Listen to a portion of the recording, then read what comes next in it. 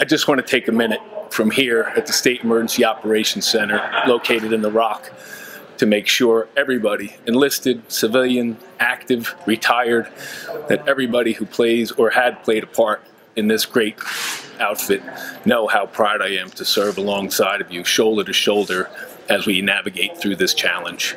I've always said the job of a Jersey trooper is to bring calm and resolve to chaos, and that is happening throughout each and every day. We serve to support every single aspect with regards to the consequences this crisis is causing us. And I've never been more proud to the troops out on the road in field ops. I'm proud. I appreciate your flexibility. I appreciate your patience and your perseverance. It's not lost on me the stresses that this job puts on all of us normally, but what's happening within your own homes, and I thank you for that, both personally and professionally. And lastly, I just ask that everybody who's ever been a part of this great division, take this opportunity to reset your own priorities and your own passions, and most particularly, your own purpose. When you put your feet on the floor in the morning and get up, what's your goal of the day?